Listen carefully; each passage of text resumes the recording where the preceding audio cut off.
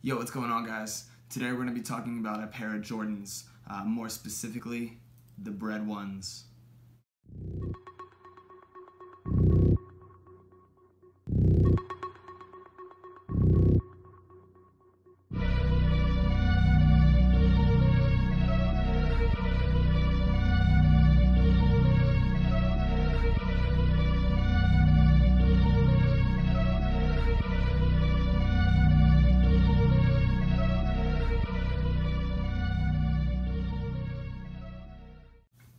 Yo, so I'm not going to keep you guys here super long today for this particular review, just seeing as I feel like at this point a lot of the people that wanted this pair of shoes has either been able to acquire them and add them to their collection or have already just taken the L that came on release day and they've accepted it.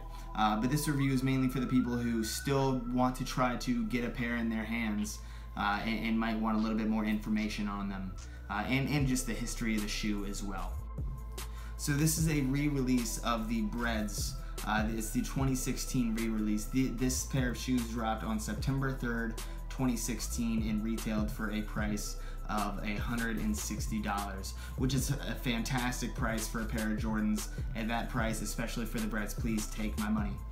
I unfortunately that day took an L. I did, just like a lot of people out there. They were extremely hard to get to unless you knew somebody, unless you had the hookup or you knew exactly where they were going to drop, you were going to take an L. So that's exactly what I did on release date. This was the first pair of Jordans that actually got me into collecting Jordans. I've always liked shoes. I wouldn't say I'm anywhere near new to the sneaker community or sneaker culture, shoe culture. But I'd never collected Jordans. I never really had an interest in them until this pair of Jordans. It was the Jordan Ones. Something about the silhouette of them I really appreciated, really enjoyed, and it was the black and red colorway that really needed to catch my attention for me to fall in love with all the other pairs that would release in the future. Anyway, again, I took an L on release date, so I had to pay resale price from Flight Club, which was a pretty penny, especially when we're talking Jordans. So again, this is going to be the last time, and it's not the first, but I will continue to mention Flight Club. Flight Club is one of the only places I go to get resale sneakers who have sold out, and I know that I need to get an authentic pair because I've seen too many situations where, oh, the homie has a hookup on them for a good price, and then someone buys them and they're unauthentic, which is a nice word for they're fake. Anyway, I go to Flight Club whenever I know that I need to get a real pair of shoes, and I'd rather pay the extra price on them and know that they're real and be able to feel good in my heart about it than think maybe, well, these might be fake, I don't know, here, let me legit check them, all that kind of stuff. So I went to Flight Club. They were $400 from Flight Club, which them retailing for $160 with tax. Jordans that are $160 go for $175 usually, depending on where you live. That's okay with me. They're making an extra $225 off of me because I decided to sleep in that morning. Whatever, it's fine, take it. It's not a big deal to me. I got the shoes, that's all that matters. So I want to talk really briefly about the quality on this particular pair of Jordans. The quality check that they were doing at the factory when these were produced must have been fantastic. There must have been a different level of quality check going on, because I've seen some extremely ganky Jordans come out before, Jordan 1 specifically, just with a wavy toe box going on, paint manufacturing defects, all that kind of stuff, over glue. It's just, you never know what you're gonna get, so I always make sure to look at my pair before I decide to buy them, unless it's like a quick strike or something like that. Anyway, this pair of Jordans is fantastic. This is probably why I started collecting all the other ones, because I got these and I didn't understand what I was missing out on with these. These were made with the tumbled leather going on the toe box. If you look at that, it's real buttery. Your fingers, not that you would ever be doing this in real life, but your fingers can just kind of push right into it. You can see how it conforms to the shape. It's a real buttery leather. Everything else about it just looks really nice. You have that tumbled leather going on with that check as well, and again on the back where it's stretched just a little bit tighter. And up here is, in my honest opinion, a lot softer than a lot of other pairs of Jordans as well. It was something about this pair of shoes that they just wanted to really put quality into. They it's second to none. The only other pair of Jordans that are like these that I have or that I've seen are the shattered backboard the reverse shattered backboards that came out this year, 2016 as well.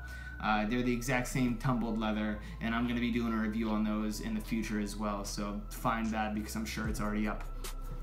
And for me throwing it out there that this is the first pair of Jordans that really got me into collecting Jordans, for all of those who might be new to the sneaker culture or just specifically Jordans, I did want to drop in a little side note that unlike a lot of shoes that I've talked about in the past, these shoes fit 100% true to size. That's not an opinion of mine, it's a fact. It's just what everybody else says as well. I'm a size 10.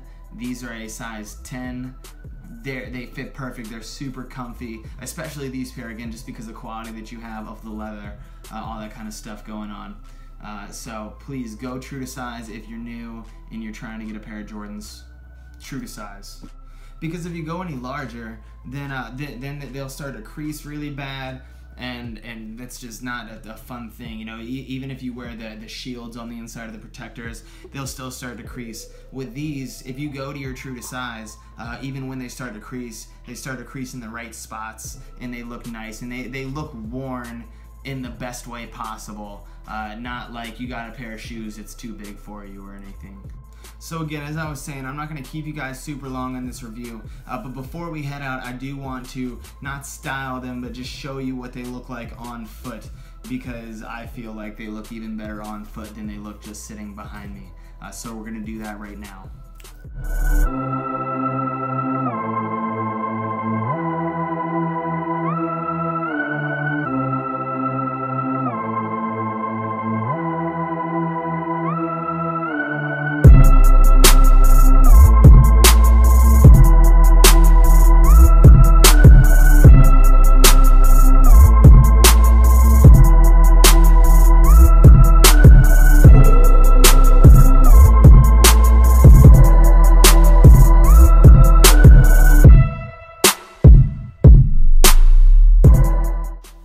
I did it. I think we got through a video today in like under 15-20 minutes.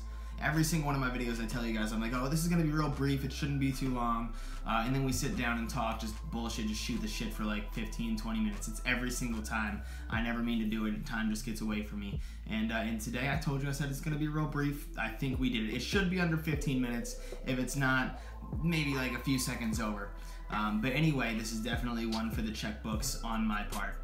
So listen, if you guys enjoyed this video, please feel free to give it a like, hit subscribe. I have a lot more videos, a lot more Jordans coming out, just because the amount of shoes I've been able to buy have kind of surpassed the amount of videos I can make daily, just based on my schedule. So you have those to look forward to in the future. But again, feel free to give me a like, subscribe, drop a comment down in the comment box section below. I always try to get back to you guys in a nice, timely manner, just so we could talk and shoot the shit a little bit more even after the video. But guys, again, thank you so much for hanging out with me for a few minutes, coming by today to kick it. And until next time, peace.